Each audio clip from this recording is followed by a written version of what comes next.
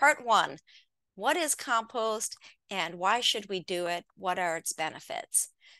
So composting is a living soil amendment. It's not soil.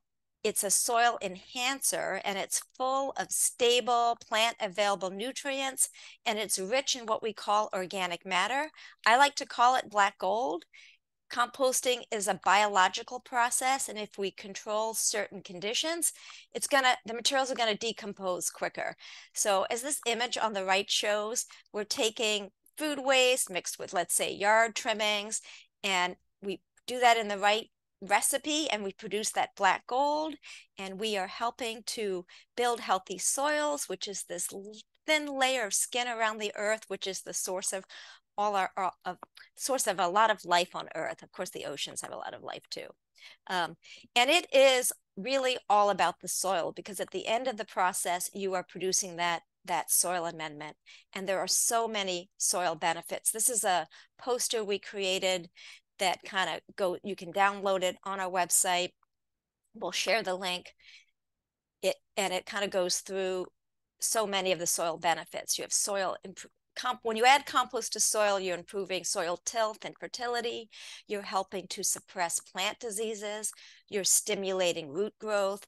You're improving what we call cation exchange capacity, which is the ability of soil to retain nutrients.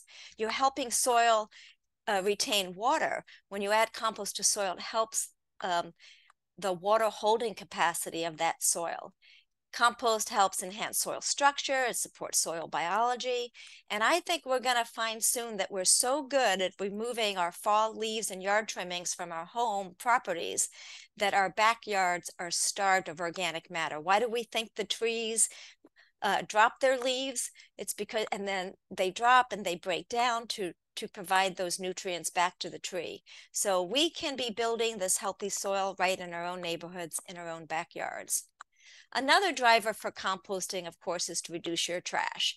On average, in the United States, about half of what we put out at the curb each week is readily compostable. And of that, 21% is food scraps alone. If you're concerned about the climate, composting is a win-win activity that virtually everyone can do. This is another infographic we produced on the compost climate connections. And I know this infographic is too hard to read, so I kind of took screenshots of parts of it. But first, compost helps avoid the methane and greenhouse gas emissions that comes from when we throw our food scraps in landfills. Landfills are one of the biggest sources of methane emissions. Methane is a highly potent greenhouse gas. It's 84 times more potent in its global warming potential than carbon dioxide.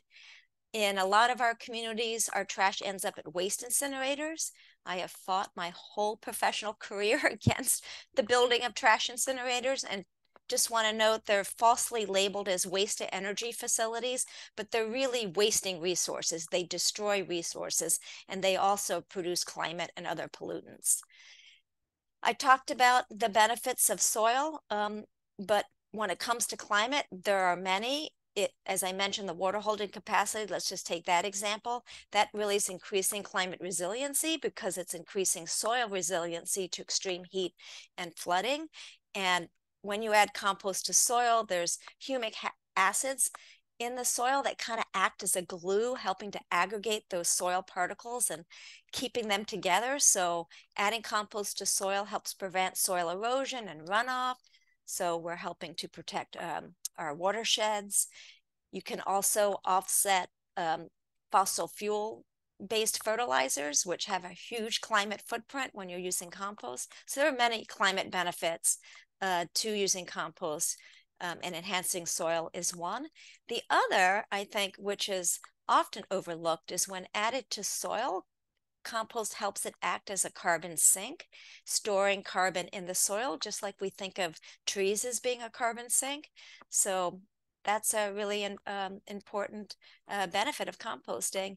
And then a lot of our work at the Institute for Local Self-Reliance is documenting the benefits of composting to build community resiliency. Composting creates many more jobs than landfilling or burning trash.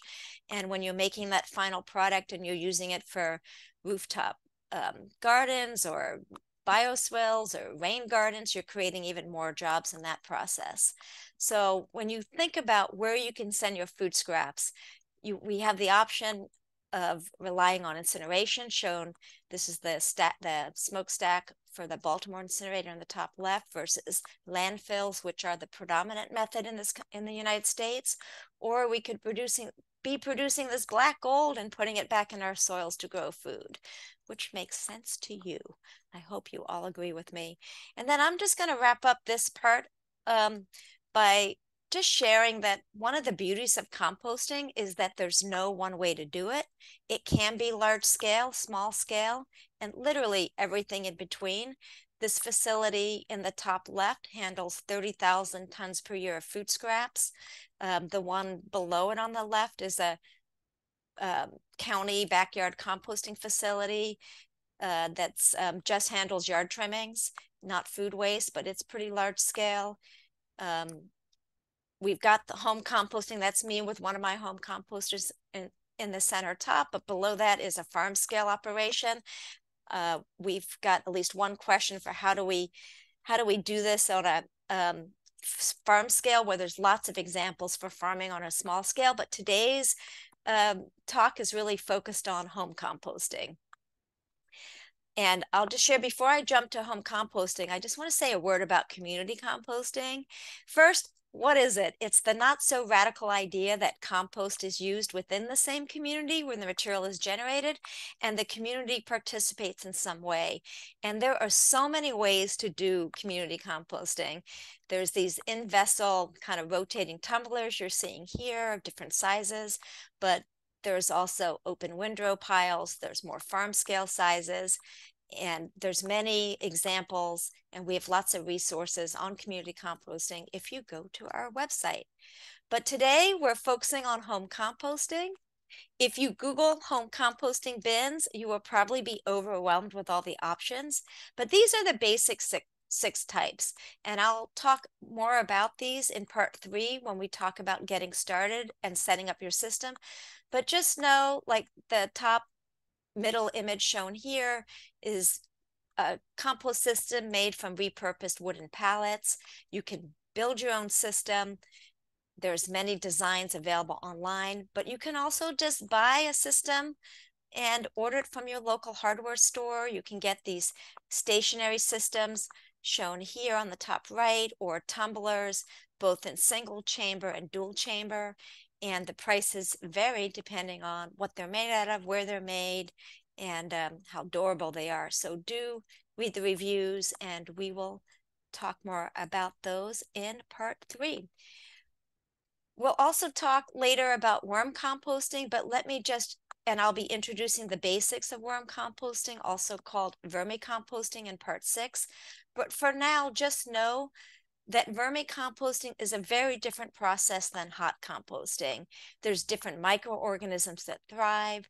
Vermicomposting is faster, but it's more limited in the materials you can compost. Worms don't like onions, for instance. They don't like citrus so much, and you don't want your bin to get hot.